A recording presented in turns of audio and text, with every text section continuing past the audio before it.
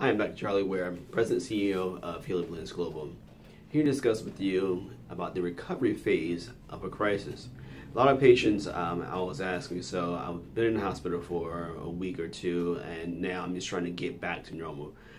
Get back to your normal life. It's fairly easy if you follow these simple steps. One, once you're out of the hospital, once you're out of a crisis, first thing you have to do is basically rethink your plan. Rethinking your plan basically means that document what got you into that crisis, what events led up to all of the pain and things of that sort. Sometimes we say, well, it just came from nowhere. But again, always retrace your steps. What happened? Were you too cold? Did you overexert yourself? Were you hydrated? You know, all those things you have to basically start making a record of. Always tell all my patients, keep a record of all your pain crises. That way you can see what you're doing to actually help improve your health. So that's step one inside of the recovery, is to basically document to see exactly what went wrong, to basically put yourself into that pain crisis. Even as a caregiver, you can still do that as well for your parents, for your kids, excuse me. Number two is make sure you have the proper nutrients in your system. Diet, diet, diet, hydration, hydration, hydration. Notice how much I'm emphasizing that.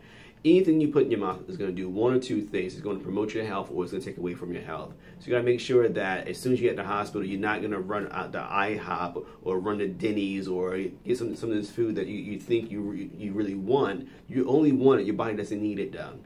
You need to make sure that you're eating proper and also healthy. I'm not saying to go out and eat a bunch of salads. I'm saying go out and get all of the nutrients that you know your body really needs. Lean proteins, a lot of leafy green veggies, whether you juice it or you eat the veggies itself. A lot of leafy green veggies, as well as a lot of fruit as well. And again, hydrate, hydrate, hydrate. Not just with water, but something that has trace minerals inside of it. It's a great product out there. I'm not promoting it, but it's something I tell my patients to get. It's something called Vitalite, Vitylyte, because of the fact that it's a all-natural electrolyte replacement. Okay, it's a phenomenal product. You need to have that in your cabinet. It's one of my go-to things for a lot of my patients. Make sure you have that inside of your cabinet. So hydrate, hydrate, hydrate, as well as, again, move your body. You know, you got to make sure that these muscles are being stretched. You're either lying in bed for a day or two or a week or longer. Stretch your body. Start to get some sort of workout routine going on. I'm not saying hit the gym. Working out does not mean that you're going to a gym. It's stretching. It's doing a little bit of yoga. It's walking up down the stairs if you can. It's walking around a block if you can. You got to put these things into practice. So the best way to recover is basically how do you make your body stronger so you won't have that same crisis again.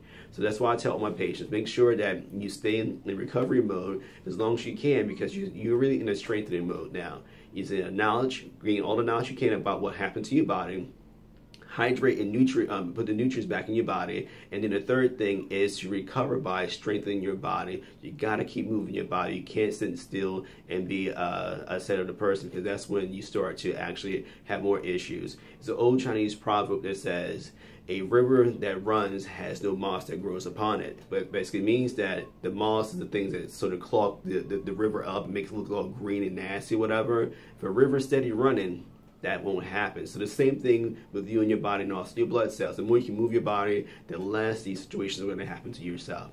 Again, if you have any questions, please give us a call at 1-800-666-440-6243. I'll say it again, 1-866-440-6243.